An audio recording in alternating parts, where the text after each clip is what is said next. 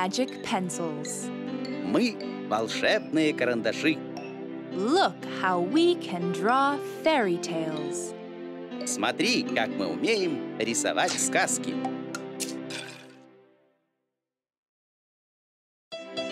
This is Kitten. Это котенок. He's fluffy and playful. Он пушистый и игривый. This is Little Mouse. Это мышонок. He's little and merry. Он маленький и веселый.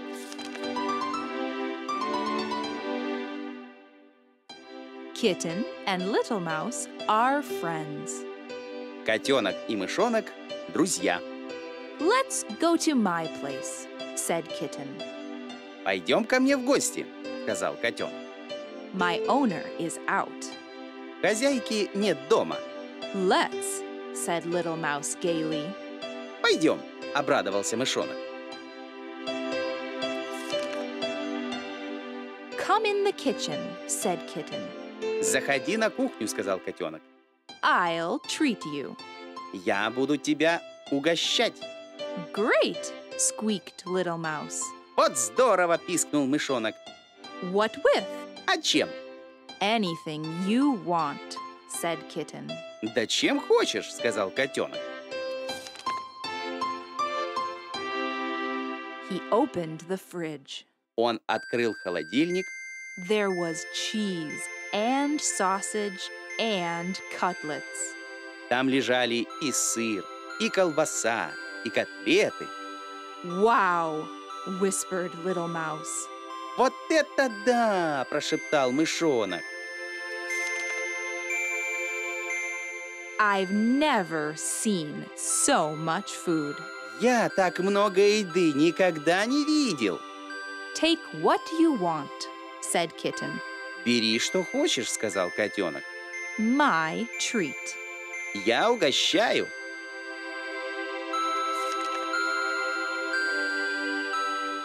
And Little Mouse took a piece of cheese first. И мышонок сначала взял кусочек сыра, Then a cutlet, then sausage. потом котлетку, потом колбаску. In half an hour, the fridge was empty, Через полчаса холодильник был пуст, and Little Mouse looked like a ball. а мышонок стал похож на шарик. I'm full, squeaked Little Mouse. Вот это я хорошо покушал, пискнул мышонок. Well, said Kitten, Да, сказал котенок. I'll have to take you home in my teeth. Придется мне тебя домой в зубах отнести. And he took him straight to his hole. И отнес его прямо к норе. And then he pushed him with his nose, А потом подтолкнул носом, and Little Mouse rolled right in the hole. и мышонок скатился прямо в норку. Come again, said Kitten. «Ходи еще», — сказал котенок.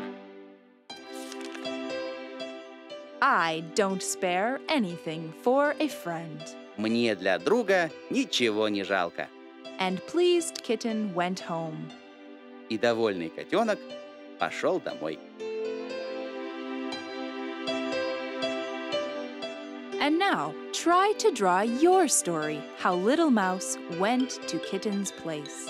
А теперь попробуй сам нарисовать историю о том, как мышонок ходил к котенку в гости.